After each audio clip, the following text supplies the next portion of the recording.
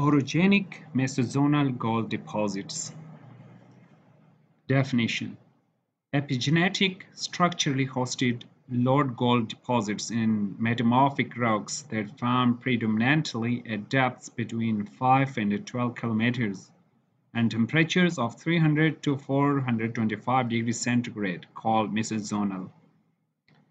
However, there are some orogenic lode gold deposits that formed at higher temperatures, greater than 425 degrees centigrade, and at depths more than 12 kilometers. These deposits are referred to as hypozonal. The majority of mesozonal lode gold deposits are Archean in age and hosted in greenstone belts by metamorphosed and deformed rock sequences. Deposits are therefore structurally controlled and consist dominantly of veins, but disseminated ores do occur.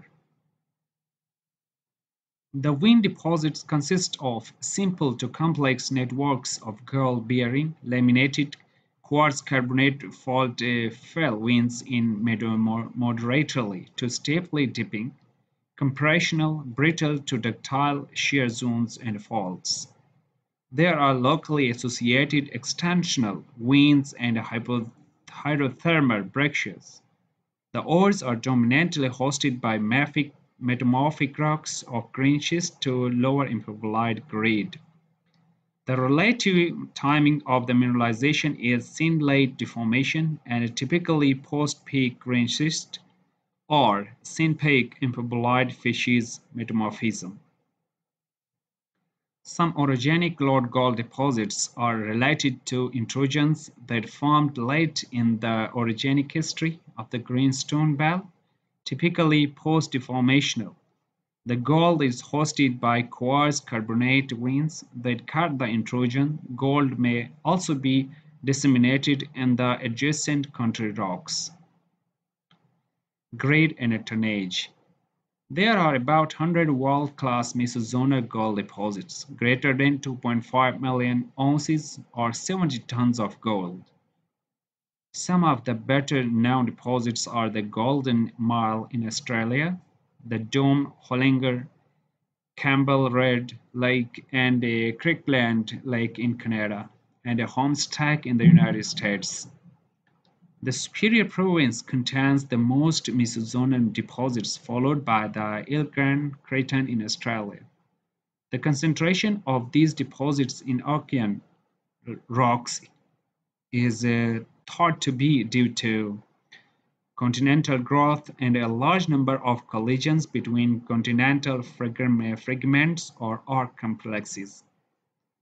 The associated development of major faults and a large-scale flow along these structures. Distribution. Mesozonal gold deposits have a direct association with Precambrian shield areas of the world. More than 50% of the entire Precambrian gold production and reserves is concentrated in late Archean greenstone belts of the Superior and Ilgran cratons. The best future potential is in Africa, which has a very large, exposed and relatively unexplored Archean craton. China also has numerous Archean terrains, but these are mostly at high metamorphic grades, so gold potential is uncertain. Most of the Archean deposits occur in green schist facies rocks and are at the green schist imperbolite transition. As well, most of the known deposits formed during two distinct time intervals, that is, number one, 2.8 to 2.6 billion years, and number two, 2.1 to 1.8 billion years. The prevalence for these two time periods is believed to be due to continental and/or island arc collisions along with the breakup of the first supercontinent.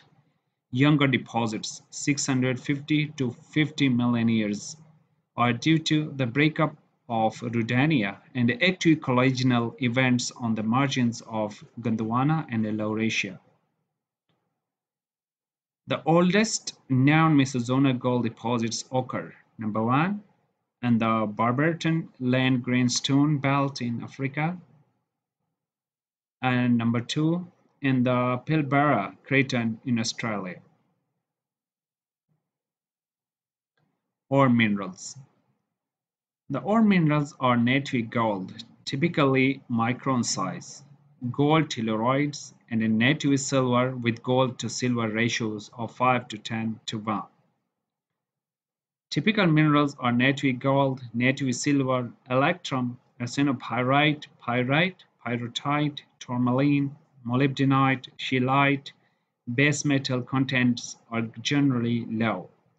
Gong and or alteration minerals in the deposits are dominantly quartz and carbonate, ankerite, siderite, calcite, and dolomite, with varying amounts of cerussite, muscovite, chlorite, biotite, phosphite, talc, tourmaline, magnetite, and hematite. Mineral assemblages depend on the composition of the host rocks and metamorphic grade.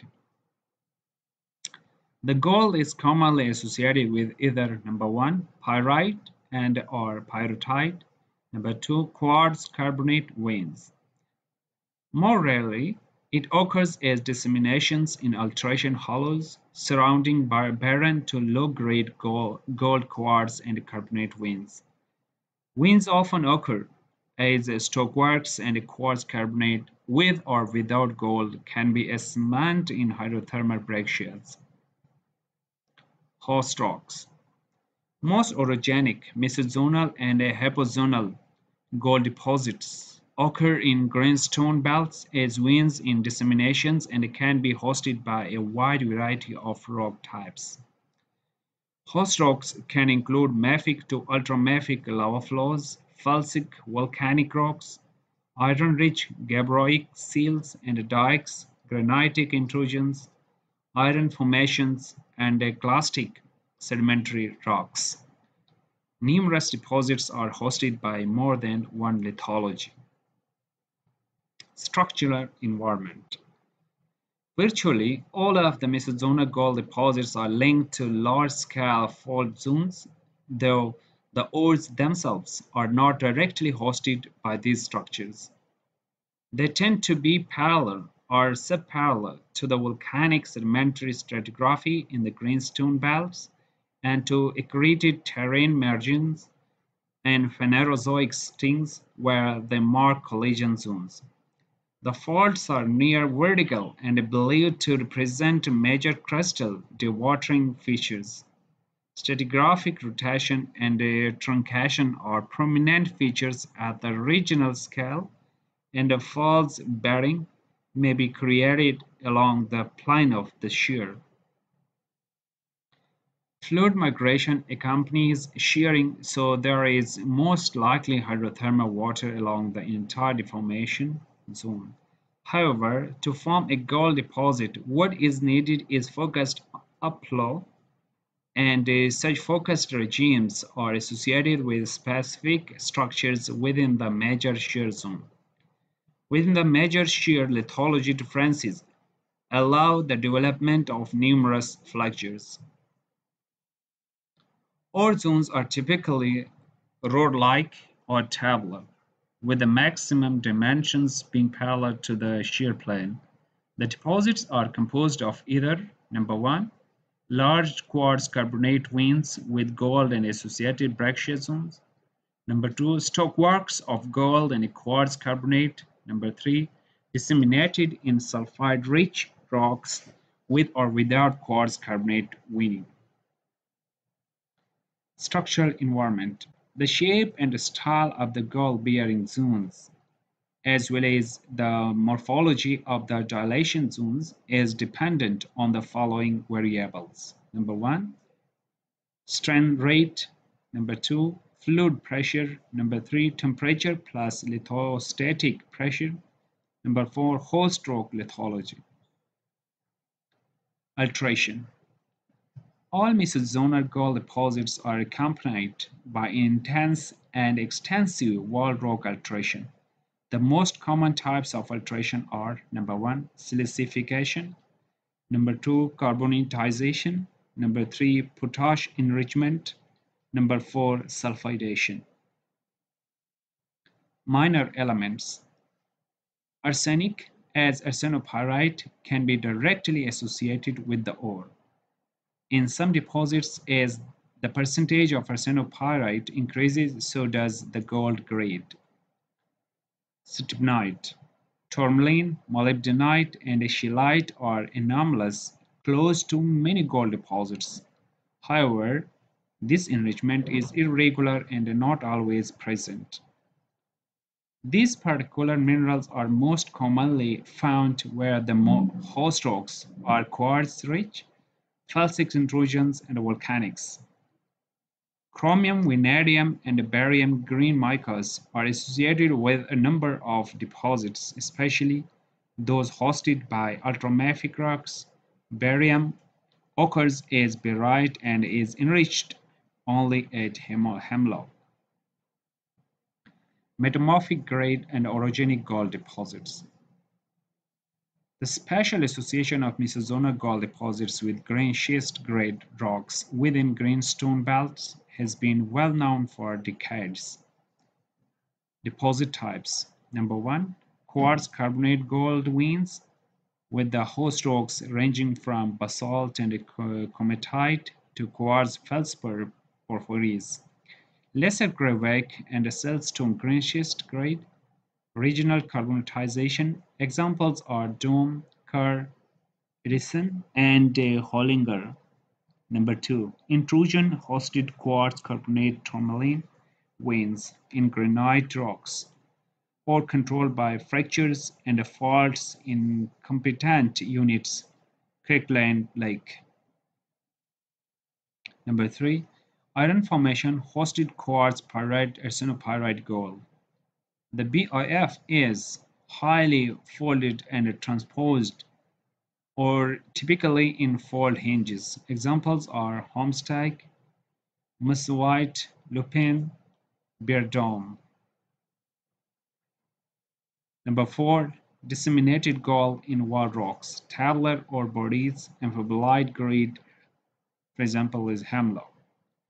Ore floats. Based on fluid inclusions in the ore and alteration minerals, the ore-forming floats are believed to be rich in carbon dioxide and have NaCl contents of 3 to 12%. This low salinity may be why there are so few base metals with these deposits. Genesis. The gold is deposited in structurally prepared sites from hydrothermal fluids rising along the shear system. There is no consensus as to the source of the gold. The hydrothermal fluids are dominantly metamorphic, though they could have a magmatic components to them. Fluids are believed to be derived from dewatering at the green schist amphibolite grade boundary, hornblende to pyroxene, etc. The fluids then rise along the shear structures. As pressures and temperatures decrease, so does gold solubility, and precipitation occurs in dilatant structures. Relationships to magmas is not certain, though intrusive rocks ranging from lamprophores to porphyritic intrusions are common in the vicinity of the deposits and do host some deposits. The magmas are late tectonic, often coeval with gold formation produced from melting deep on the crust and therefore have high variability in composition. Thus, gold and melt seem to be controlled by the same deep crustal thermal events. Thank you. Please subscribe, like, and share my videos.